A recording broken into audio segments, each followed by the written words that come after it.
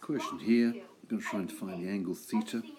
We know by the law of sines, 7 divided by sine 41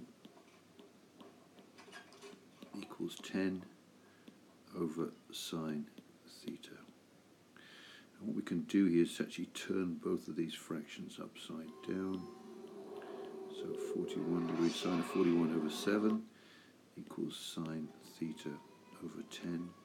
That enables us to take the 10 and move it up diagonally up there.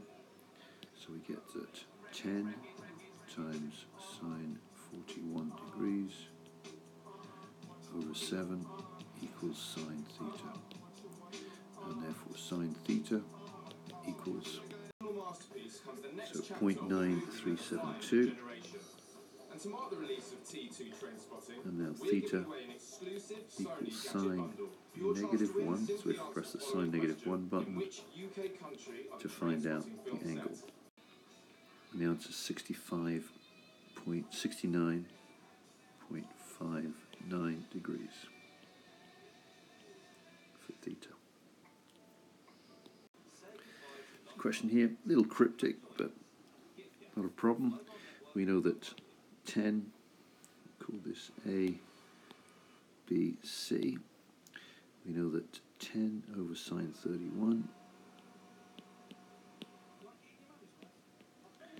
equals y over sine C, because we've got 10 is opposite 31, and obviously y is opposite C. We don't know C. Well, we do really, because we know the angles of a triangle add up to 180.